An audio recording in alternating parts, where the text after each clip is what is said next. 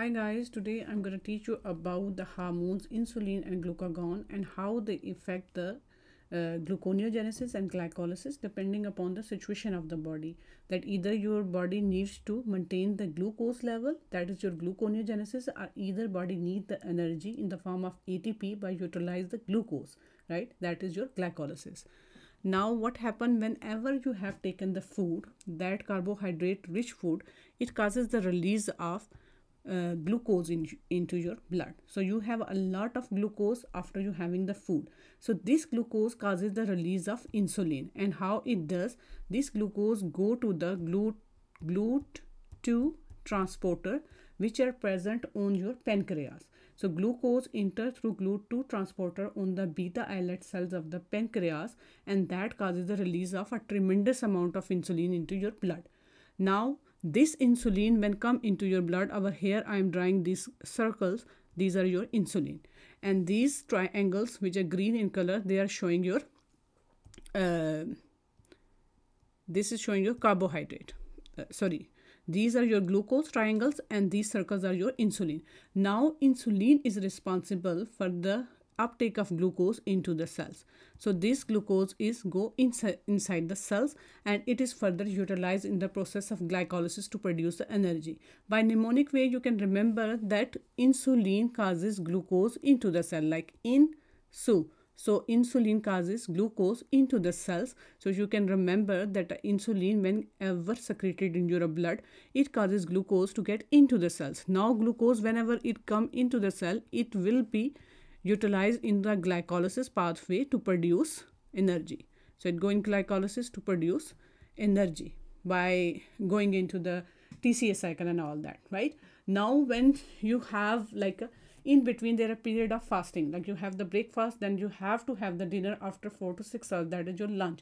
So in between, when your glucose level will be fall down in your blood, then that is the point when your glucagon will be kicking. So glucagon is released by the alpha islets of the pancreas cells, right? Same pancreas cell but the alpha cells.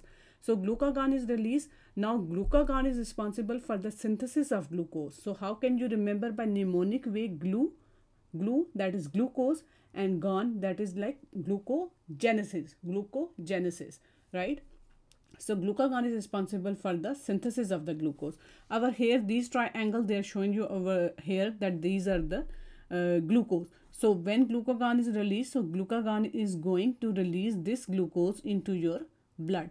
How does the glucagon do that? So that is it do by the breakdown of glycogen in your liver and in your muscles. So glycogen is released in the form of glucose. So glycogen is divided, like utilize a glycogenolysis is happened, the glucagon is released into your blood. So this is how glucagon is responsible for the maintenance of the blood glucose level. Now this is very important picture, you have seen this one before. So over here I am gonna teach you about the effect of fructose 2,6 bisphosphate and how it will control the process of gluconeogenesis and the glycolysis. So this is fructose 2,6 bisphosphate. As I told you that when you have taken the food, you have glucose is converted into fructose 6 phosphate, and whenever glucose get attached with the phosphate group, it is trapped into your cells. So now what happened, as I told you that insulin will be released whenever you eat the food. So this insulin causes the activation of this enzyme which is called phosphofructose kinase 2. So by phosphofructokinase 2, fructose 6 phosphate is converted into fructose 2,6 bisphosphate. So as we are using the kinase, so kinase always responsible for the attachment of the phosphate into the product. So fructose 2,6 bisphosphate is converted into fructose 2,6 bisphosphate by mean that kinase attaches phosphate at the point of 2, position of 2, right? Now just pay attention that fructose 2,6 bisphosphate is the product, it is not the enzyme. So this is very important product which is regulate your gluconeogenesis and the glycolysis. So insulin act on PFK to release make fructose 2,6 bisphosphate product, and this product causes activation of this enzyme which is PFK1. So PKF1 is the rate limiting step of the glycolysis. Before going down, I will wanna pay you guys attention that whenever fructose 6 phosphate is converted into fructose 2,6-bisphosphate, that is irreversible reaction, right? So fructose 2,6-bisphosphate causes activation of the PFK1, which is the rate limiting enzyme in the glycolysis, and this enzyme causes conversion of this fructose 6-phosphate into fructose 1,6-bisphosphate. So again, we are using the kinase. So you are putting an other phosphate at the level position 1 of this product. So fructose 6-phosphate is converted into fructose 1,6-bisphosphate, right? Again, this reaction is irresponsible. So now from here, this reaction will be go down to produce pyruvate. Then pyruvate go into your TCA cycle, and in TCA cycle it produce energy, right, in the form of ATP. Now all the enzymes have their regulator. So what is the regulator of this PFK1? So ATP. So when you have a lot of energy through TCA cycle, a lot of an ATP is formed. That ATP go and inhibit this PFK1. Why? Because now it senses that the body have a lot of energy. We don't need more energy. So it inhibit this enzyme, which is phosphofructokinase 1. Second, in the citrate is also the product of TCA. It also have negative effect on PFK1, like sensing the body or sensing this enzyme that stop, we don't need more energy, right? So this is how your pyruvate glucose go into the pyruvate and into TCA cycle to produce the energy. So now what happened, this fructose 2,6-bisphosphate is very important product, right? Over here it causes activation of the PFK1. On the same way, this enzyme also inhibit this enzyme. Sorry, this product, it causes inhibition of this enzyme, which is fructose 1,6-bisphosphatase, right? So why it is inhibiting this enzyme? Because this enzyme is very important for the process of gluconeogenesis.